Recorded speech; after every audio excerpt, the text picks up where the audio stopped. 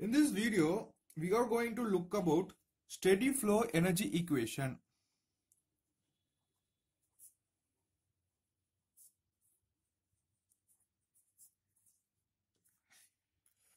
So, steady flow energy equation is an equation that balances the energy into the system and out of the system.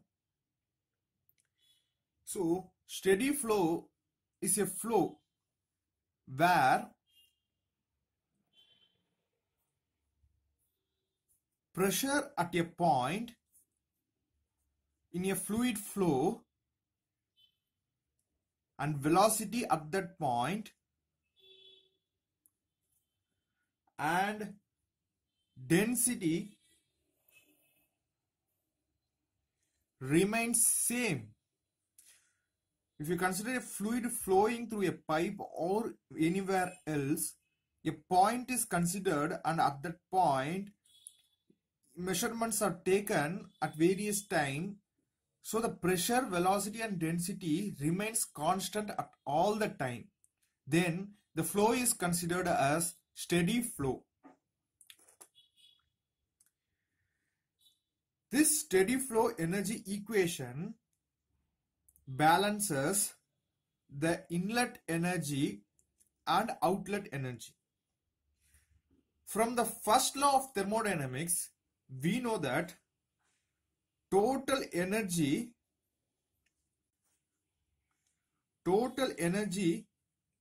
entering the system is equal to total energy getting out of the system. Why? If some energy is stored inside the system, then that energy is internal energy. If there is no increase in internal energy, then the energy must have gone out of the system.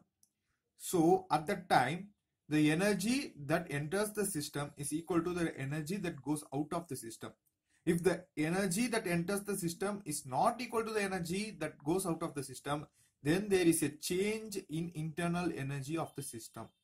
In that case, there is a change in the internal energy of the system.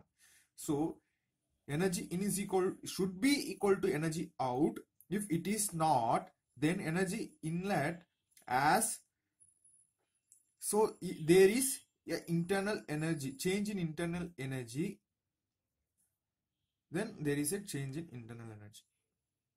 So for deriving steady flow energy equation, we considered the system to be an open system.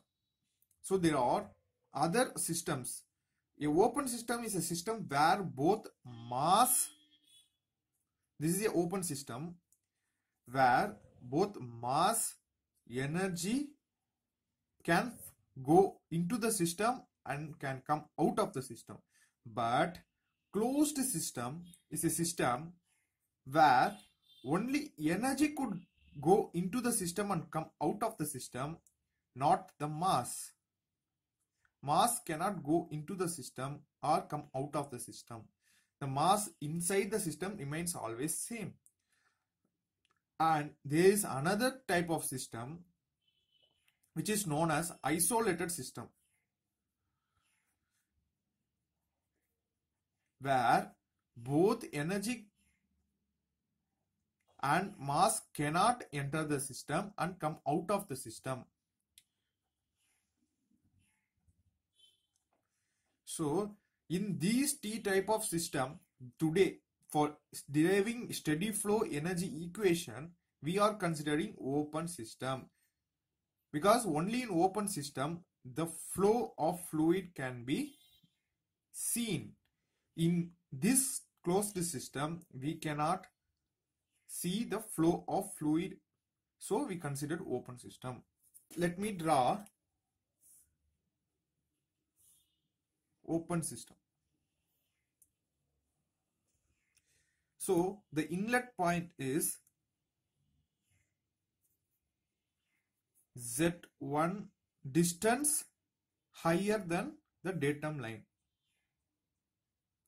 and the point Z2 is, the outlet is Z2 meters higher than the datum line. So now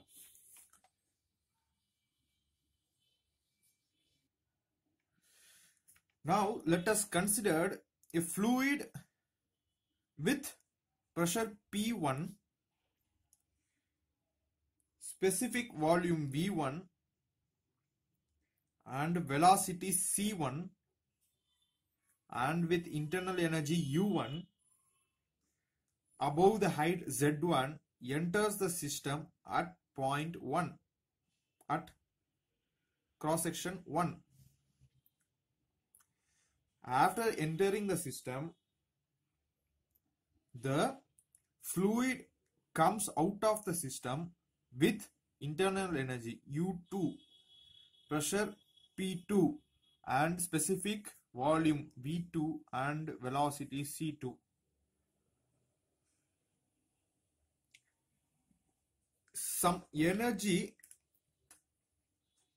supplied to the system and some work is taken out of the system. Some energy is given to the system and work output is taken out of the system. If we balance these energies, that is potential energy plus kinematic energy plus internal energy plus flow energy plus heat equal to, so potential energy of inlet fluid at cross section 1, kinetic energy of inlet fluid at cross section 1, internal energy of fluid at cross section 1 and flow energy of that fluid at cross section 1 and the heat that is given to the system is equal to potential energy of the fluid at cross section 2, kinetic energy of the fluid at cross section 2, internal energy of the fluid at cross section 2 plus flow energy of the fluid at cross section 2 plus work, because the work is taken out of the system. So if we balance these things, the potential energy is nothing but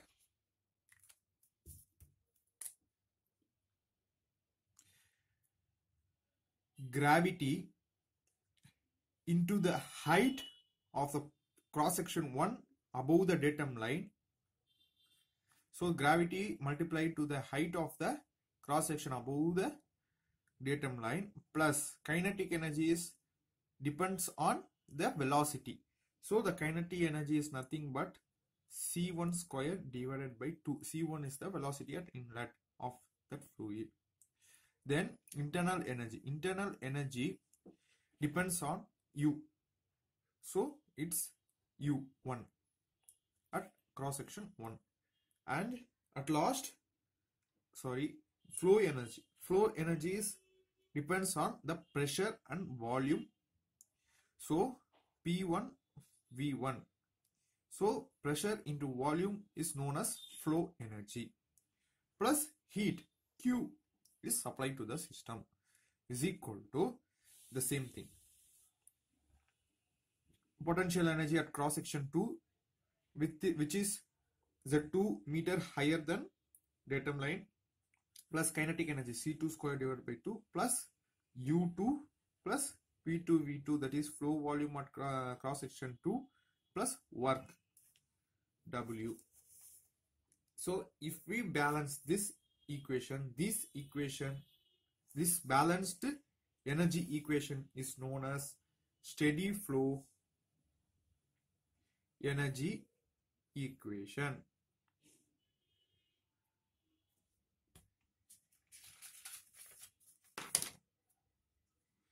So here we already know that